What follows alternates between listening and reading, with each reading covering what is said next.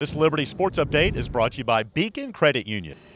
Um, that second five today, you guys got things going there in the second quarter, and how crucial was it in the way these first games go, with the first five playing, then the second five playing, of really getting that energy going in the second quarter to really pull away from Jacksonville?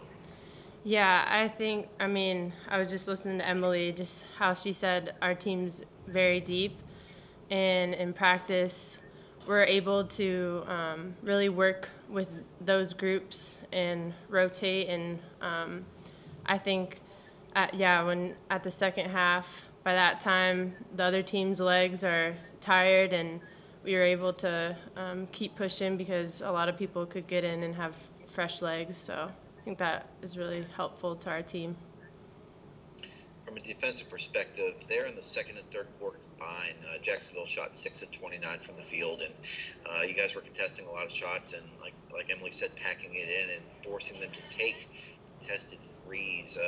How important was that defense as this game unfolded, and you guys were able to just consistently stack together runs and defensive stops to really take any air out of their sail? Yeah, so one of the things Coach Green and Coach Gerard really emphasizes stacking the stops, and we were able to do that by packing the paint. And one of the other things is we were focusing on rebounding too, crashing the boards, and I think it allowed our defense just to really dominate in that area. You've gotten acclimated with this team after transferring from Michigan, and how have you enjoyed it so far, and how have you been able to transition seamlessly into this roster?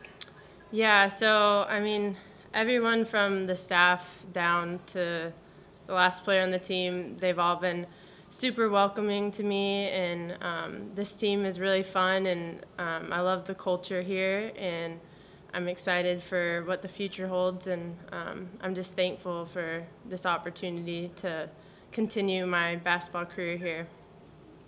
Now, a lot of people don't usually grad transfer mid year. How did that work out, and how were you able to work that out with Michigan and Liberty to make sure you could graduate there in December and then be able to transfer here and pick things up basketball wise? Yeah, I think a lot of that just goes to the people at Michigan and the coaching staff there.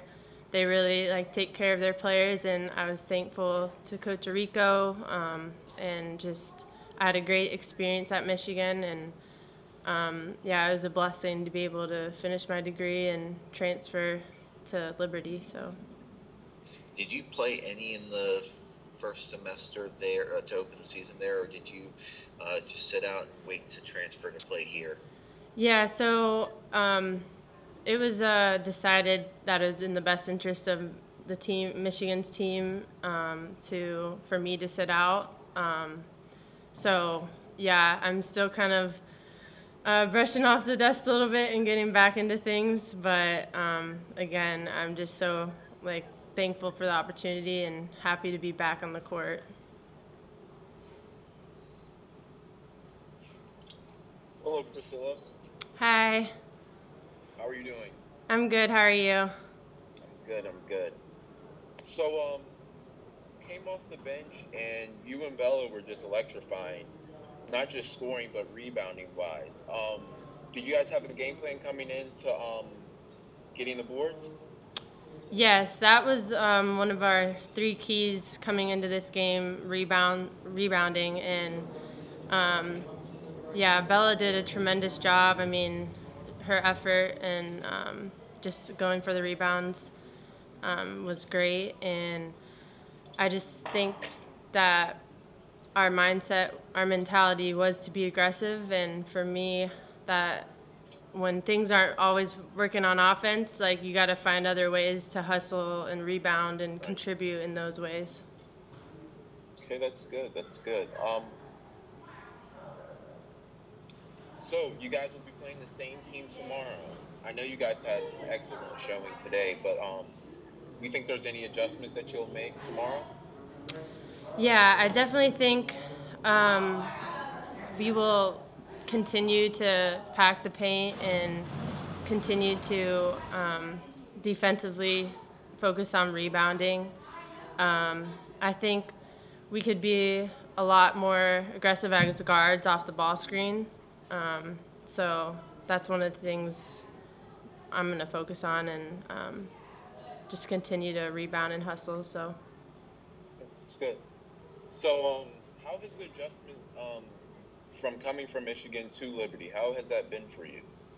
yeah, it's definitely been a smooth transition. I mean, Emily, my roommate, she's really just helped me learn the ropes around here, and been super welcoming to me and this whole team, and I'm grateful to be a part of this culture and program.